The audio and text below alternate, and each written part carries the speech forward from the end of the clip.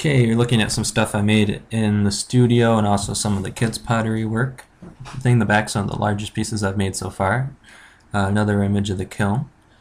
You see the cement slab that I had to pour down before putting it on to make everything even.